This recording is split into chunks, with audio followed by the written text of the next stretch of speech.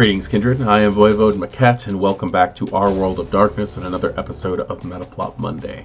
And today we're going to be doing something a little bit different. We're not going to be tackling a lore sheet or anything like that, because last lore sheet that I did for Salvador Garcia, which was episode 58 of Metaplot Monday, got an interesting comment, which was, "The timeline of the Anarchs is confusing to me. The Free State has been around since the 40s, but the Brujah and the Gangrel didn't join until the 90s. Can you please make a real short video giving a brief Anarch TLDR?" That was given to us by Steve Winkleburg, and yes, Steve, I can. And that is, there is a lot of confusing information. Yes, the Free State has been in California for quite some time, and the Gangrel and the Brujah, yes, did not join the Anarchs officially until 2012, not the 90s.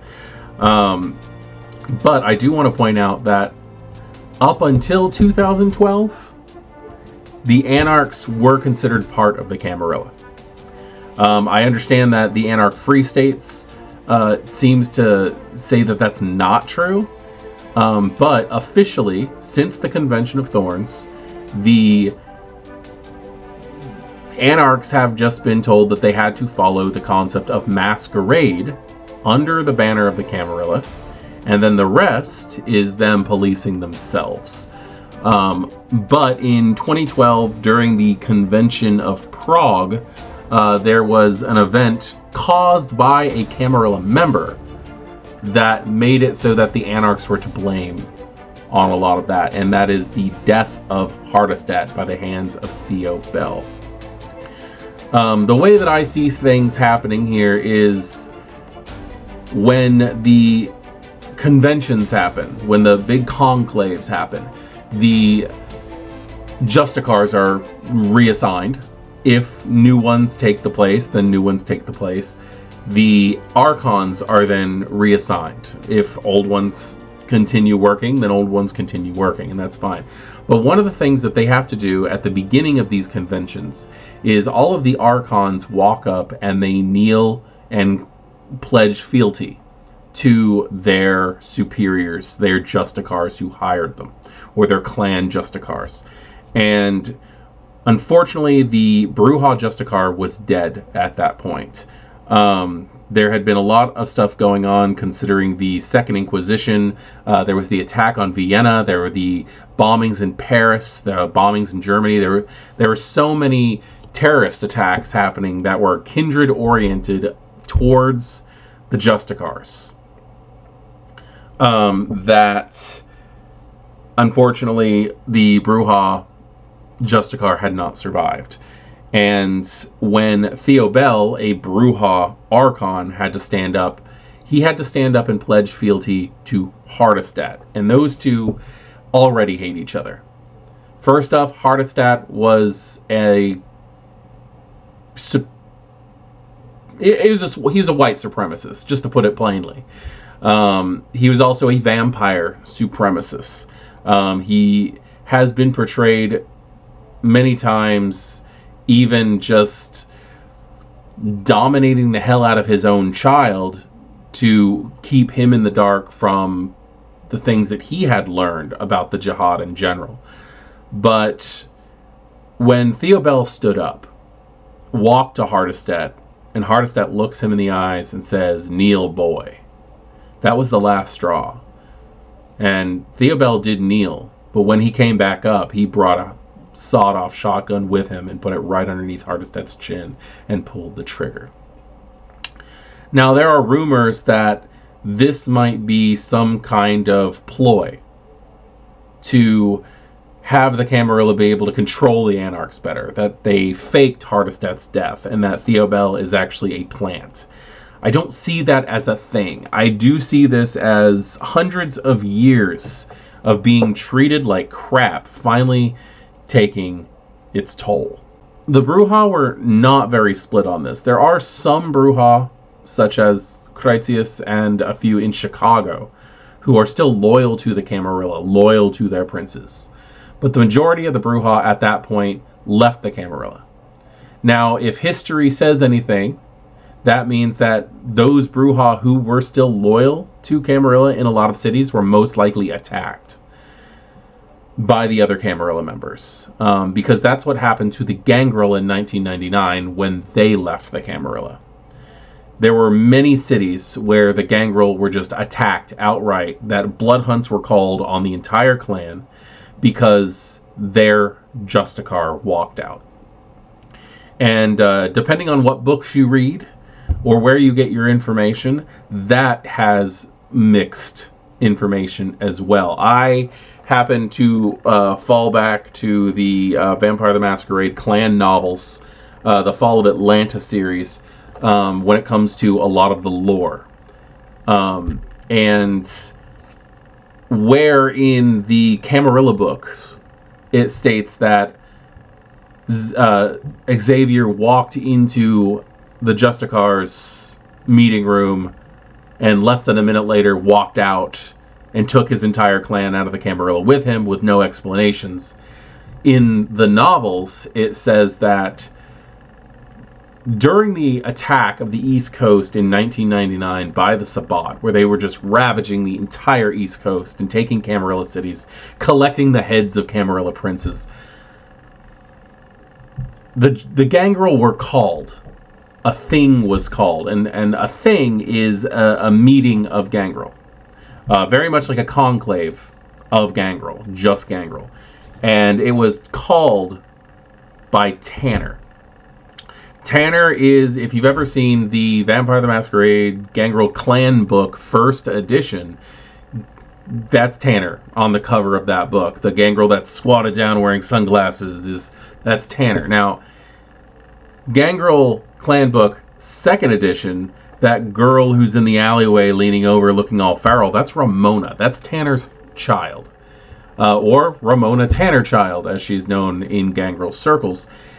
She was in the middle of trying to rescue her friends from a monster living in a cave. A monster that she knew by the name of Toreador, which made all of the Gangrel that she called for help laugh at her. The Gangrel got all riled up and went, "We're going to go kill a Toreador." And they rushed into that cave, and not many of them walked out. In fact, the only ones in the book that I know that actually survived were Xavier, who got the whole Anakin Skywalker treatment, and Ramona, who is now haunted by the litany of names of all of Clan Gangrel who died that night. When Xavier walked into the Justicar's meeting room, he told them that they needed to rally their forces to attack an antediluvian that was in upstate New York. They laughed him off. They told him that antediluvians don't exist. And he said he knew what he saw, and he left, and he took his clan with him. Good amount of Gangrel purging was done throughout the Camarilla cities at that point, but they were not attacking an antediluvian. It's completely justified that he would think that with the strange amount of powers that he saw used to kill so many of his clansmen.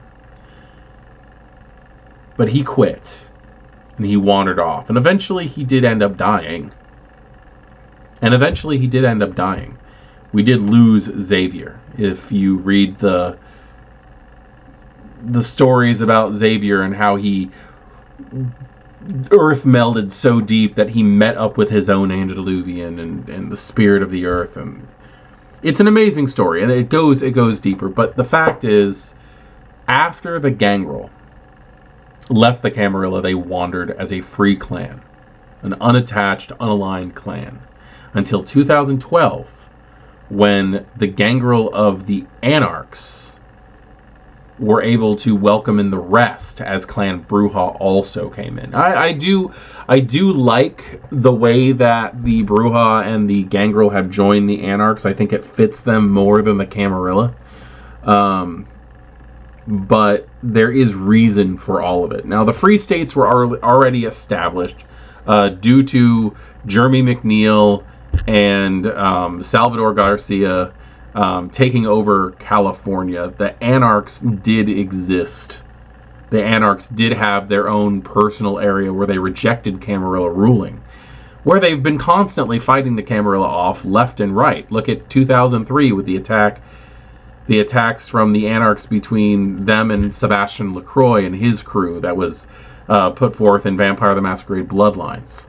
Look at LA by Night, which I consider canon, and with Prince Vannevar Thomas coming in and claiming Praxis.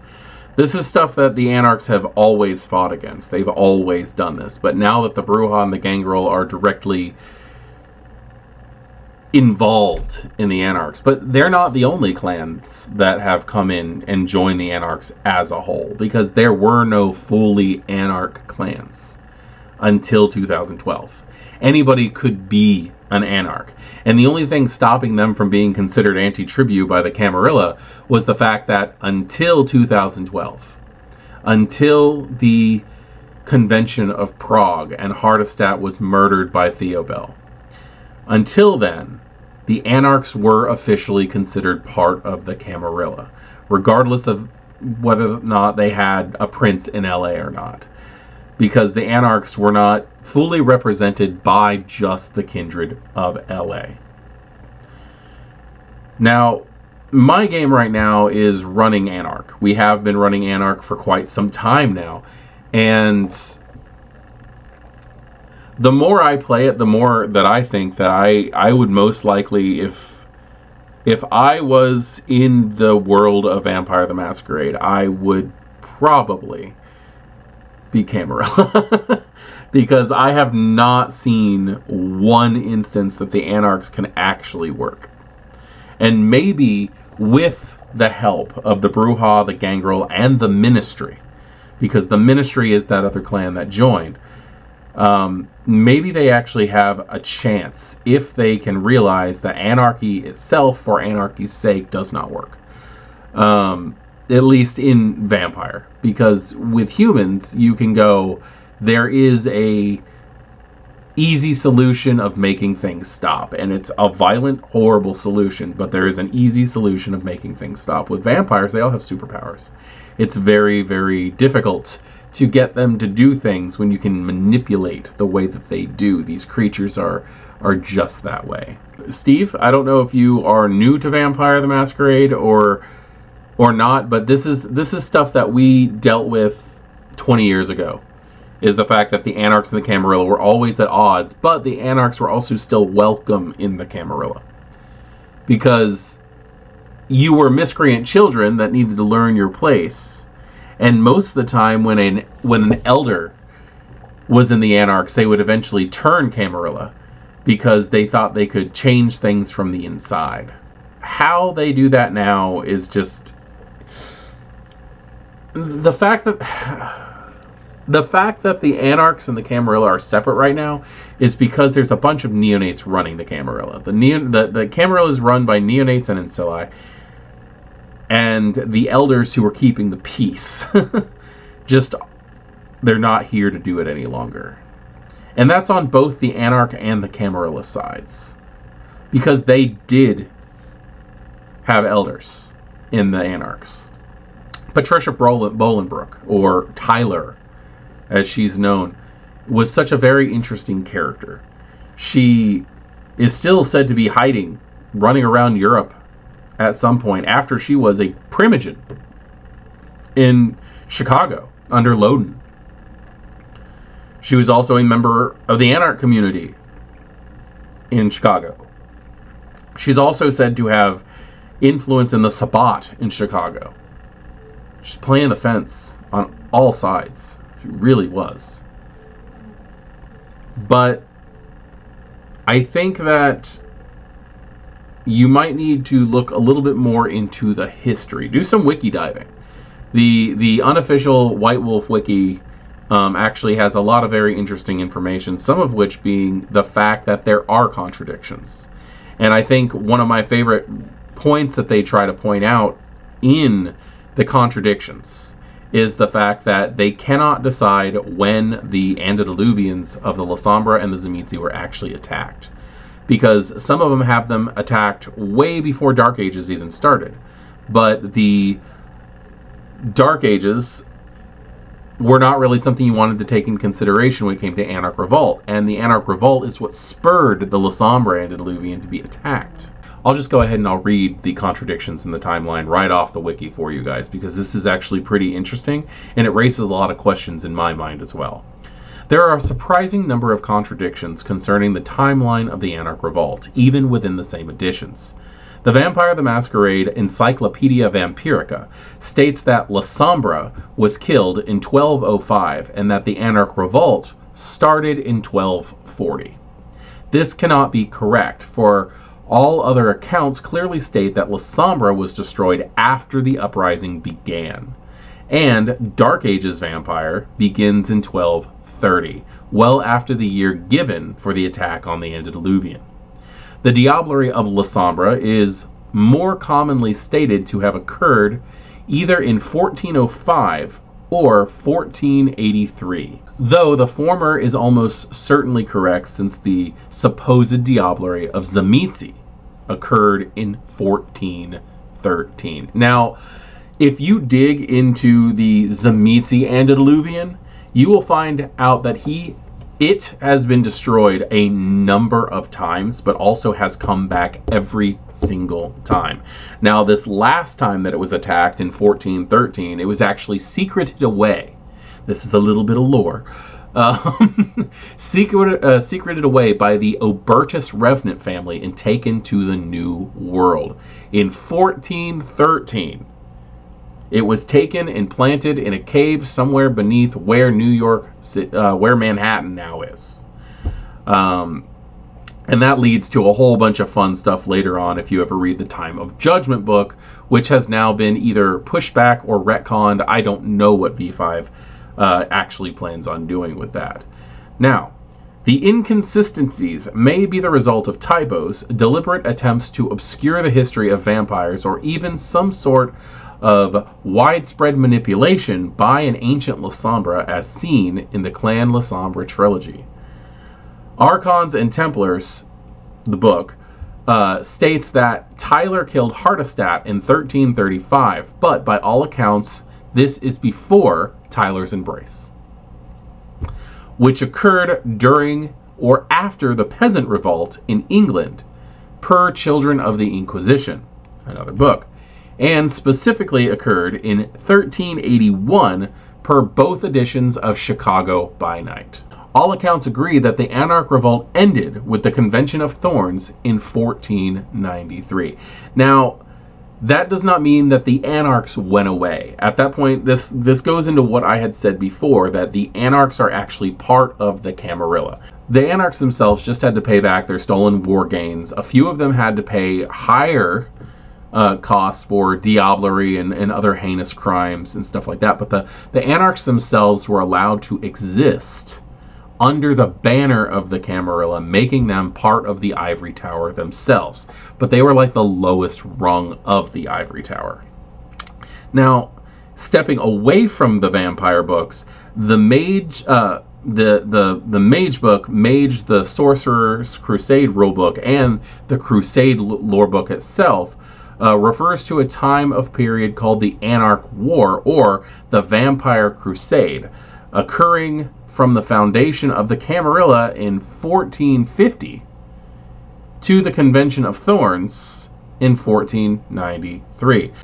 Presumably, this is simply a reference to the Anarch Revolt as a whole, as seen through the mage's imperfect frame of reference for the conflict, though these terms could be named for a specific period of the revolt after the formal recognition of the Camarilla, but before the Convention of Thorns.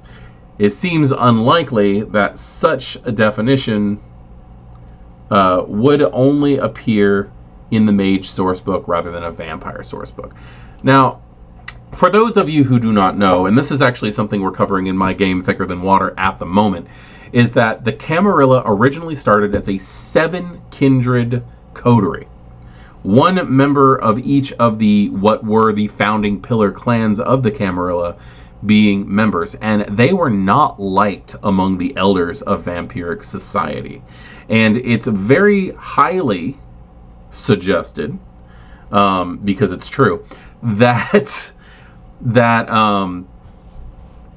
Hardestat, who is the Ventru member of the original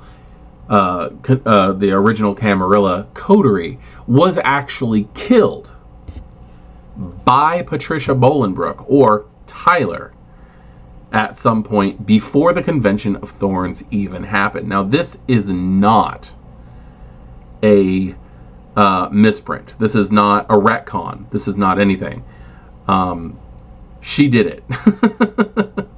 Now, I have a little bit of information here. Again, this is also from the unofficial White Wolf Wiki, and this is actually a very good source. So if you guys are trying to figure out stuff on how to run your games, or just history to try to understand a little bit better, this is one of the best places that I've been able to find.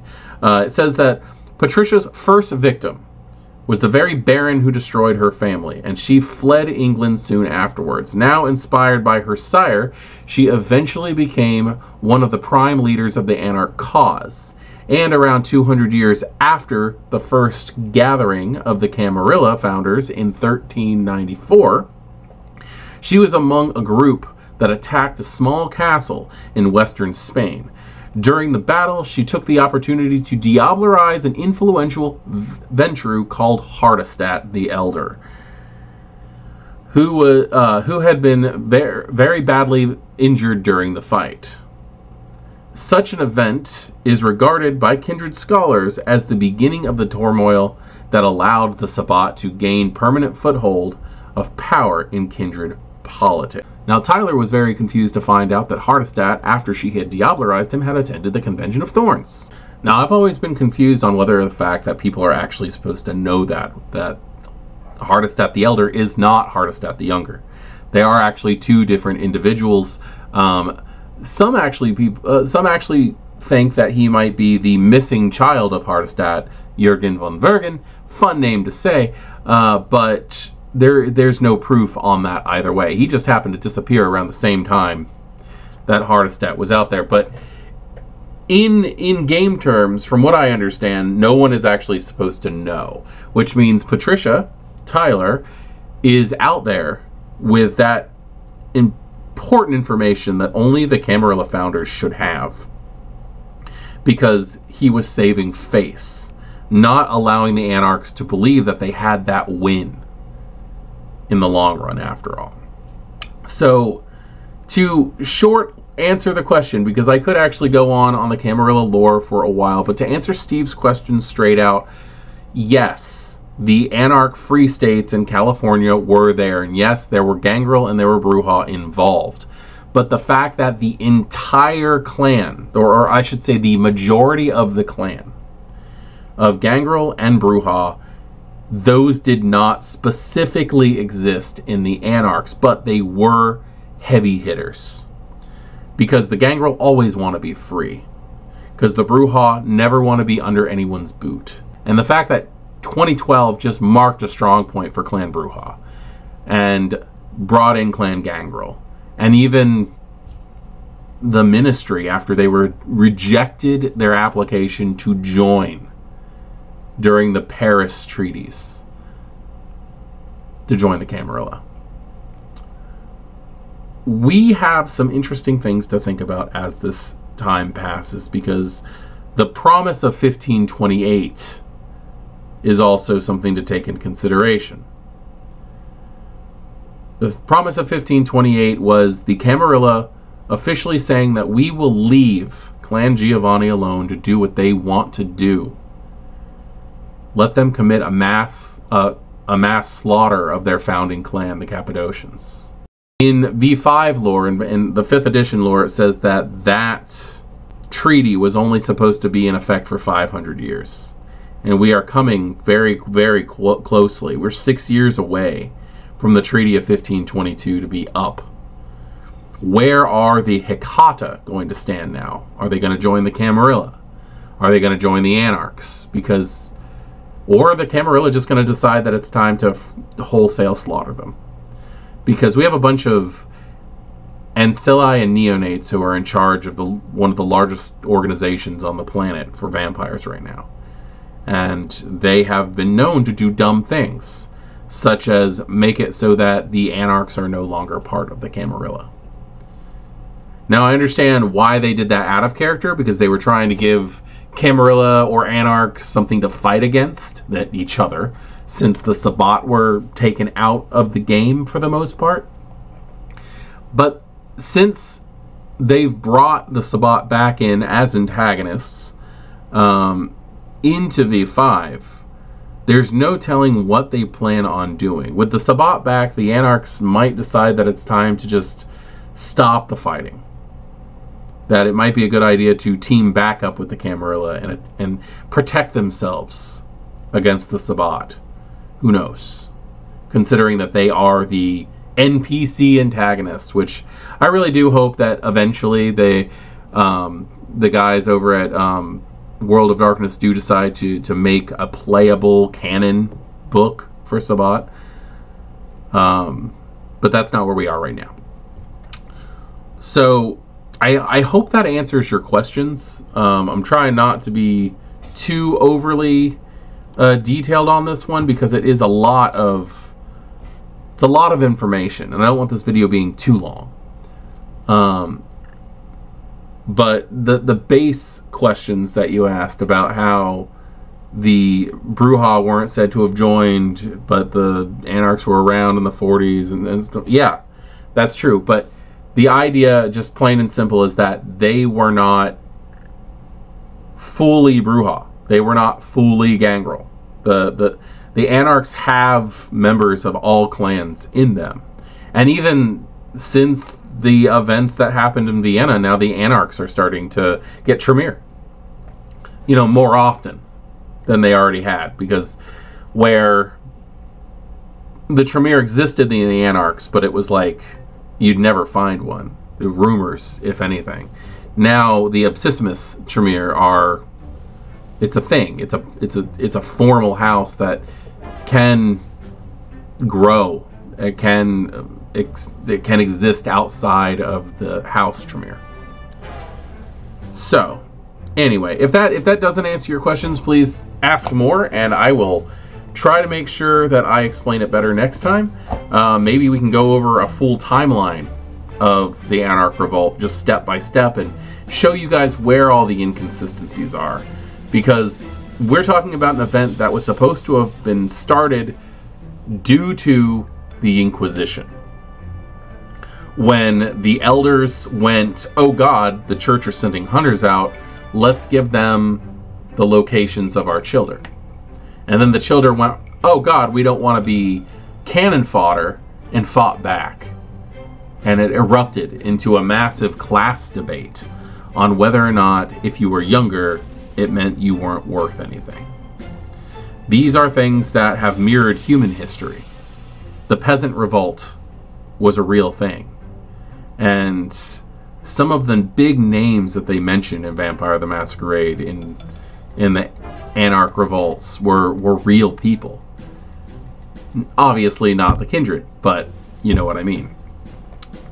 So, thank you for joining me, and I will speak to you next time. Again, hopefully this was helpful. If not, we can try again next time. Thank you for joining me. Good evening.